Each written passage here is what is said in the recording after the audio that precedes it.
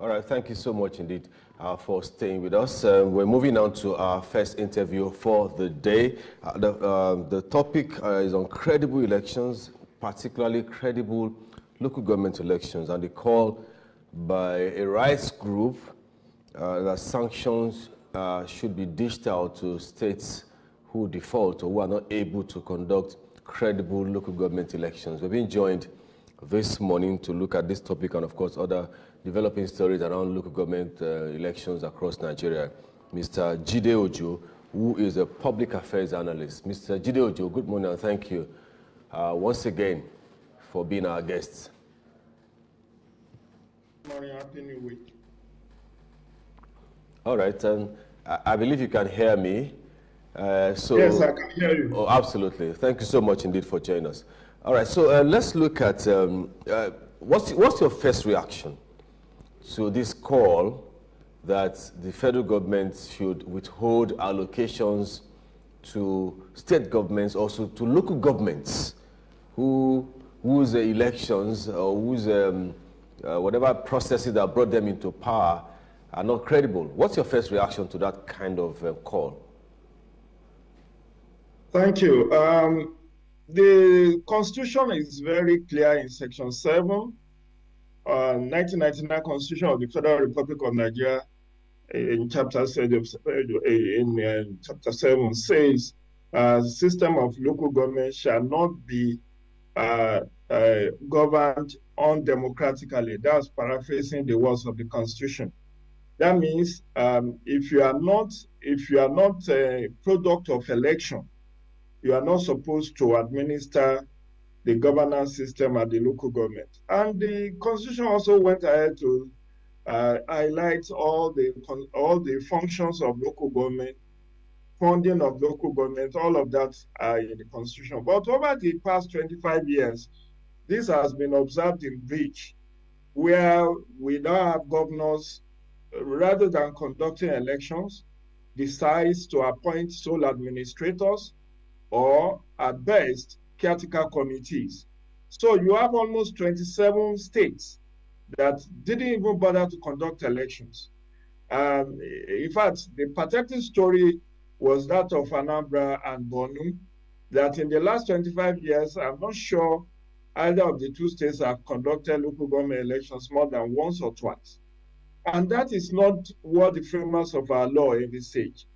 They want credible, elected chairmen and councillors at our third tier of government.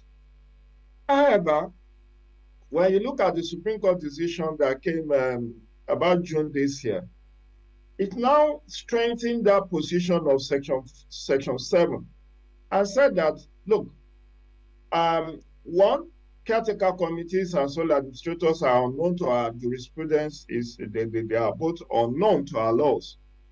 And that local governments that are not under democratic governance are in breach of the Constitution. So the Supreme Court also went ahead to say that funding of local government shall be directly to them rather than through the joint states local government accounts, which is specified in Section 162 of the Constitution. And that's one of the legacy achievements of Tinubu administration, that where former President Buhari failed, because he also attempted to strengthen and give financial autonomy to local governments when the financial regulation agency or something in 2018 or thereabouts came up with a regulation that funding of local government should be directly disbursed to the 768 local government and 6 area councils. But the Governors Forum went to court and challenged the powers of the president to make that happen. So the Supreme Court ruled the president out of order. But now it's the same Supreme Court that has now said that funding of local government shall be directly to them, which further elucidates the provision of Section 162 of the Constitution. Now, what we have seen since that Supreme Court decision has been a raft of local government elections. In the last 1 month, about 15 states have conducted local government elections. In fact, just last Saturday, we have Benue, Akwa Ibom, and Rivers conducting their local government elections. But Akim, the question is, what is the integrity quotient of those elections? How credible are those elections? Because what we have seen is that the ruling party within the states ends up winning all the seats, all the councillorship, all the chairmanship. All right. What has happened over this weekend? Let me just land on this thought. What has happened over this weekend was in Rivers, they considered one local government to Action Alliance. APP won all the remaining 22 local government. And in Akwa Ibom, they decided to give the president of the Senate his own local government. So APC won in 1 out of 31 local government. The remaining 30 was won by PDP. And in Benue, it is Carrigo. All the local government chairperson and councillors were won by APC, which brings to question the integrity and credibility of those elections that are conducted by state independent electoral commissions. Look at it a little bit closely. I mean, APP is not a ruling party in Rivers State. APP is an opposition party in Rivers State. So maybe we can say that is an exemption to the norms, except there is something that we are not seeing yet. But then APP and maybe should I respond? No, it's not for you to respond. It's not for you to respond. That's why I said there's something that we don't know yet that we are all perceiving. It's a perception. Are you sure you don't know, or you don't want to admit that you know? It's a perception. It's a perception. However, Jide, let's stay with the call by Serap. Yeah, Serap made that call. Many would argue that it does sound very undemocratic, asking the federal government to withhold allocations to local government, which is not what's the word now? Government is not doing the local government a favor. It's a statutory obligation of the federal government to fund or to send the allocations to local government. Now, when Serap is saying withhold this, many would say it is dictatorial, it's undemocratic, and should be frowned at.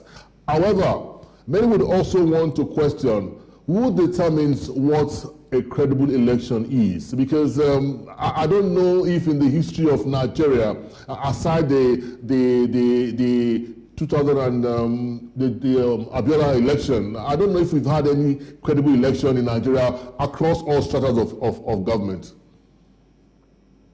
Well, again, if you ask me as an election expert, there are indices and indicators to credible elections, and they are universal everywhere. That's why when we as accredited observers go to the field to observe election, we are benchmarking those elections against the standard operating procedures as set out by the State Independent Electoral Commission or as set out by the Independent National Electoral Commission. And there are very many indicators that you look at, checklists that you look at to know that an election is credible or not. Let me run you through some of them. For instance, there are usually guidelines to elections. Those guidelines followed to the letter. For instance, you have issues of the result not following the laid down procedures in terms of collation.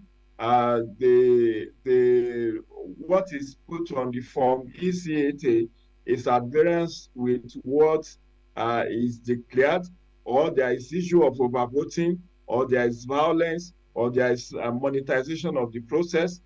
These are things that you flag when you say these elections are credible.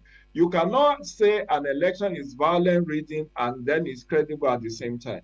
So credibility of elections, or free and fair elections, have a global standard for benchmarking them.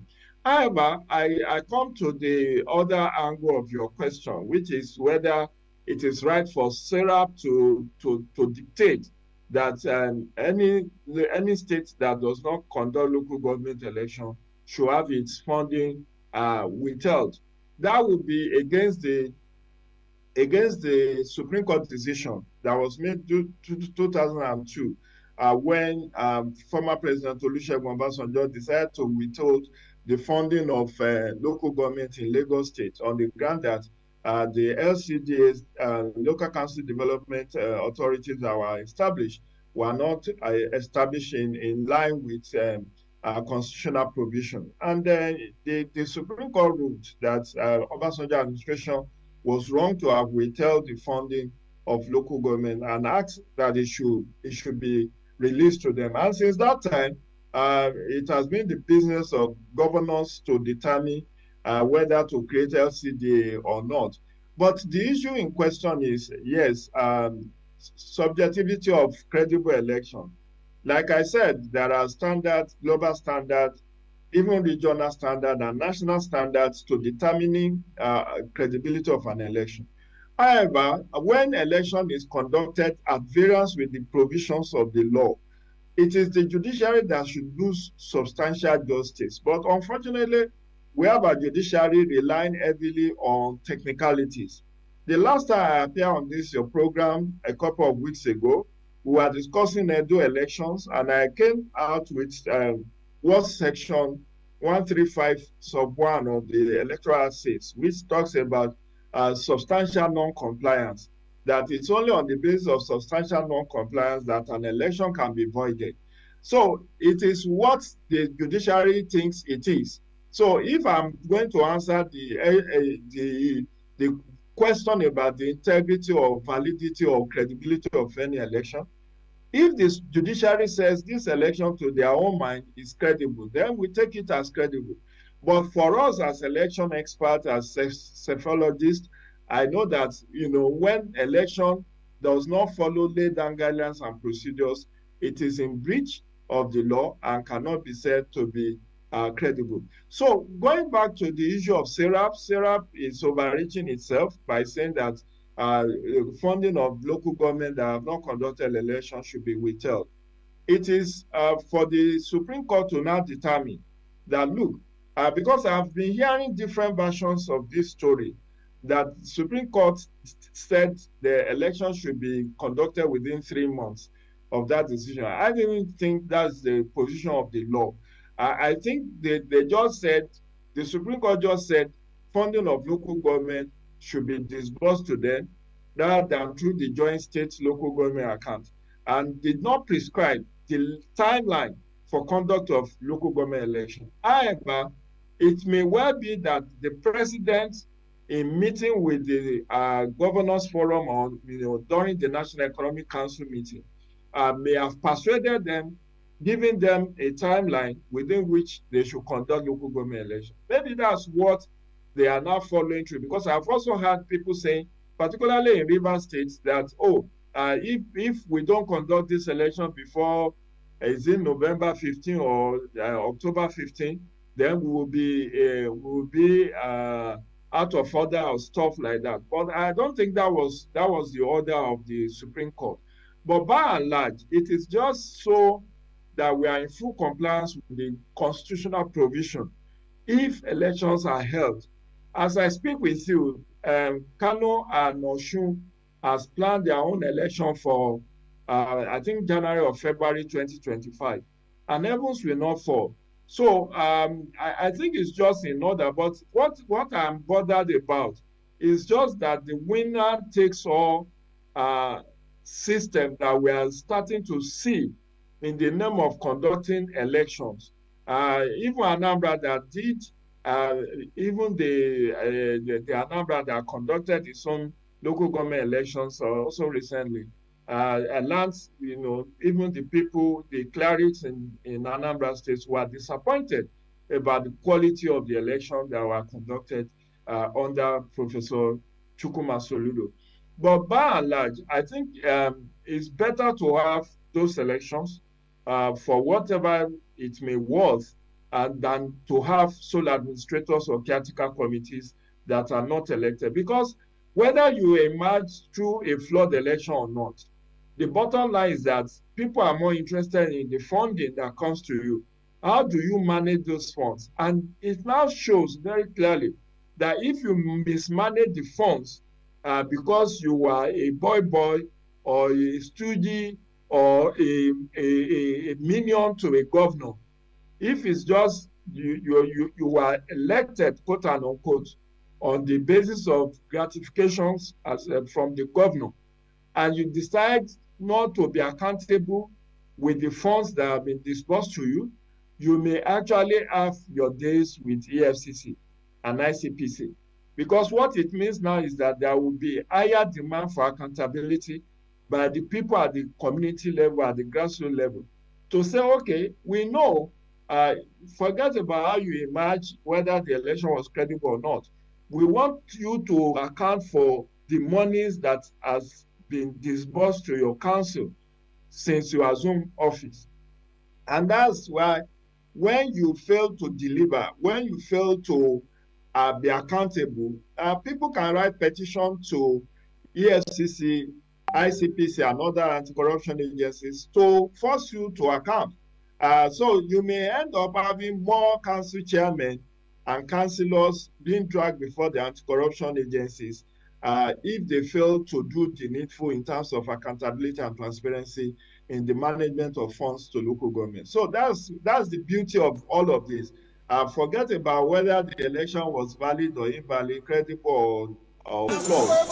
The accountability of governance at that system is important to the people at the state, at the local government level. Time is of the essence. This call by Serap, can we say some kind of subtle advocacy for a review of the existing legislation? Again, there's no two way about it.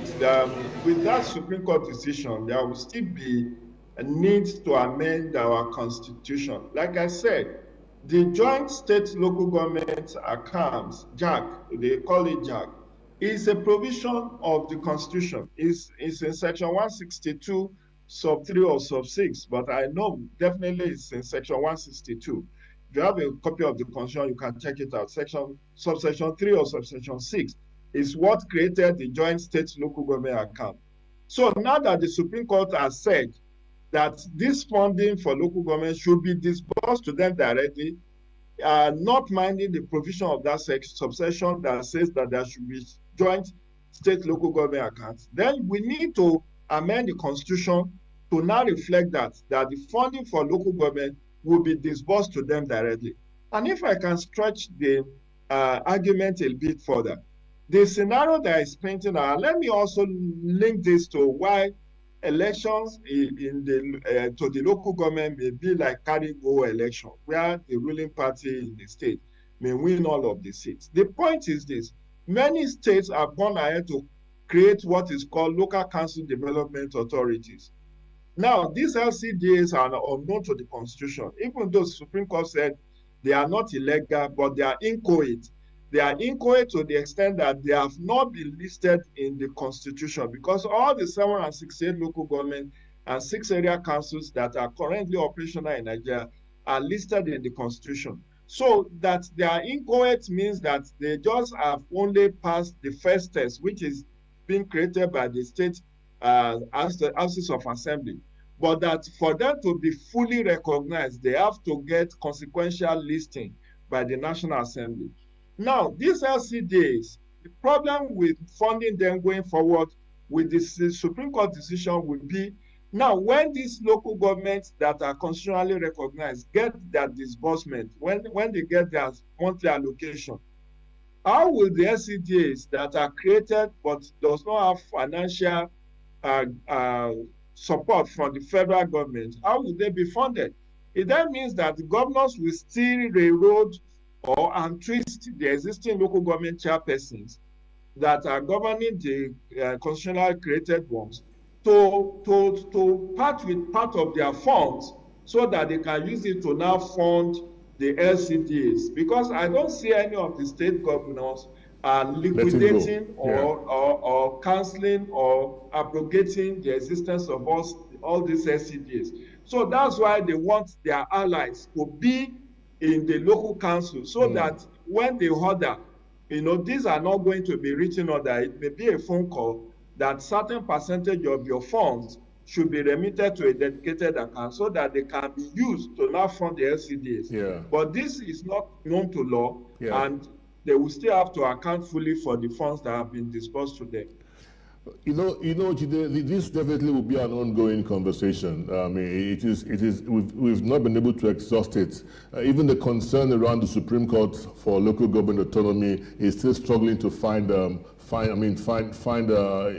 position in governance. Jide Ojo, thank you so very much for your time with us on this conversation. It's always a pleasure having you come talk to us on News Up. Jide, thank you very much. Thank you. Keep safe. Happy New Week. Yeah. Cheers. Yeah, same to you there. Jide Ojo is a political affairs analyst, public commentator, always on point every time we have him on the show. We'll go on a break right about now. We'll come back. We'll go to Rivers State and look at the Rivers elections, local government elections, and all the matters that have arisen given to that election. Stay with us.